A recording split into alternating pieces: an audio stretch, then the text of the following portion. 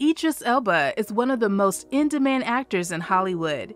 He was named the sexiest man alive in 2018 and has women constantly drooling all over him.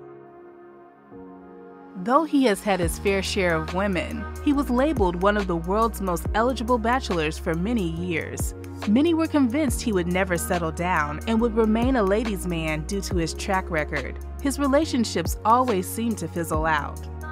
Despite his roller coaster dating history, he never gave up on finding the woman of his dreams.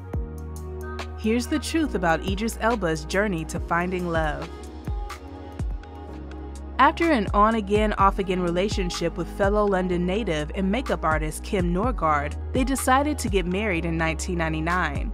He liked the idea of being married and told GQ magazine, "I was focused in on what I was trying to do in my life, and my girl supported me." To make ends meet, he traveled back and forth between New York and London looking for work. I didn't get to America and suddenly it was gravy. In fact, I got to America and didn't work for 4 years. And partly it's because my accent was terrible. Really? Yeah. So I practiced every day. Like, I lived in Brooklyn and Manhattan, and I just walk around with an American accent the whole time. This caused some stress in their marriage. They had to move around a lot, and Idris told GQ his wife didn't adjust to American culture as quickly as he did. When they decided to break up, Kim was already pregnant. She gave birth to their daughter Isan in 2002. People magazine revealed their divorce was finalized in 2003. Years later, Isan revealed to People magazine that her mom had been diagnosed with bipolar depression and chronic anxiety. Although it's unclear whether Idris provided his ex with a shoulder to lean on, they seem to be very cordial. According to Express website, they even celebrated Isan's 16th birthday together. Idris was back on the market and moved on with a pole dancer named Desiree Newberry. They decided to move in together, and she became pregnant with a baby boy.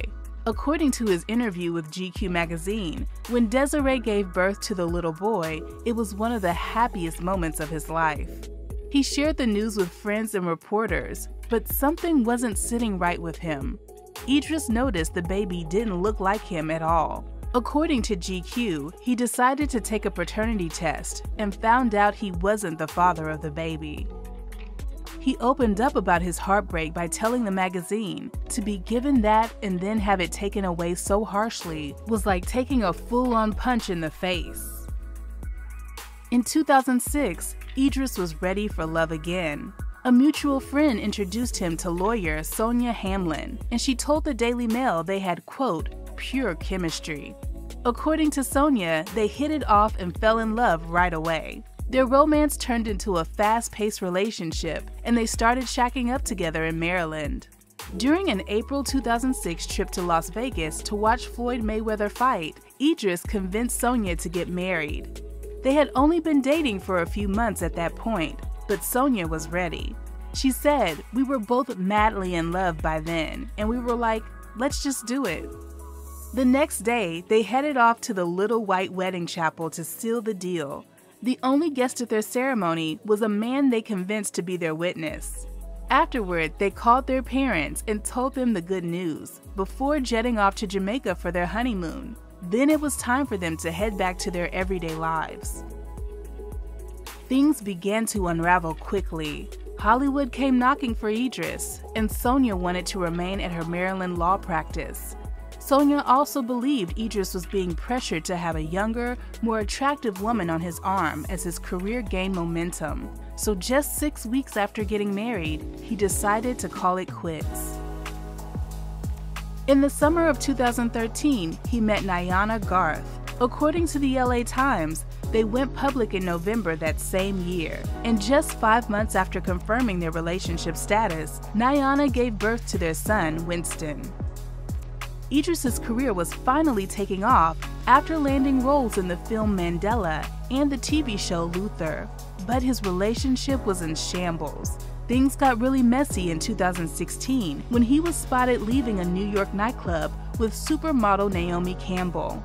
Naomi denied that there was anything romantic between them, but days after their outing, The Sun reported Idris had moved out of the southwest London home he shared with Nyana.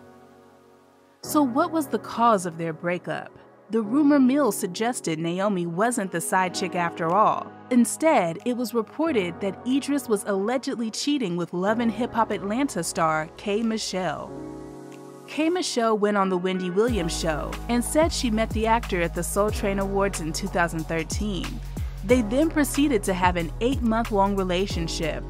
Kay admitted they were seeing each other when his son Winston was a newborn, but she said she didn't know he was still involved with Nyana. Kay added, "So I kind of looked up and saw that I was the side chick." After 2 failed marriages, Idris told Essence magazine he didn't think he'd ever get married again. He said, "Marriage is an institution of sorts, and I've done it. It's not for everybody. It's not my life's calling." Maybe he would never walk down the aisle again, but that didn't mean he wasn't going to enjoy the company of beautiful women. He told People magazine he loved women who were honest and confident, and soon enough, he was going to find just what he was looking for. While filming the movie The Mountain Between Us in Vancouver, he headed out to a party on his day off. That's when he met model and former Miss Vancouver, Sabrina. Idris told the ladies of The View that it was, quote, love at first sight. He and Sabrina made their first public appearance in September 2017 at the Toronto International Film Festival. A source told The Sun he usually likes to keep that side of his life private, but he's proud to show Sabrina off on his arm. Idris knew in his heart that Sabrina was the one. After about a year of dating, he was ready to propose to his beauty queen. He settled on Valentine's Day 2018, but that day didn't work out with his schedule. Moving on to Plan B, he decided to pop the question in London at the February 9th screening of his movie Yardie.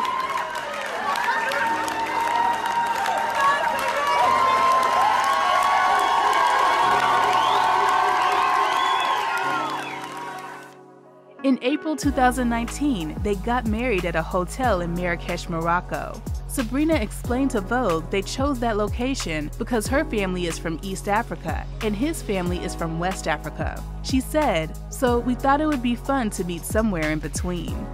It was a 3-day event filled with family, friends, and loved ones. On the first day, guests enjoyed belly dancers, acrobats, and fire eaters. The second day was the wedding ceremony.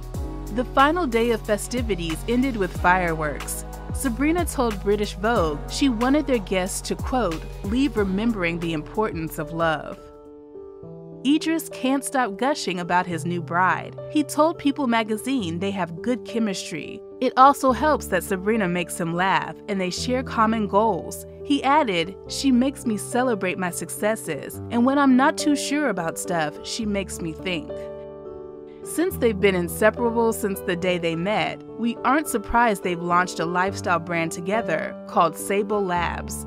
Daily Mail reports their first project will be a podcast called Coupledom, where the Elbas will answer in-depth questions about their relationship. After all the ups and downs and failed relationships, Idris told the host at The View he's finally at peace. He said, "I'm actually the happiest I've been in a long time." Let us know your thoughts on Idris and Sabrina's love story, and thanks for watching Real Reality Gossip.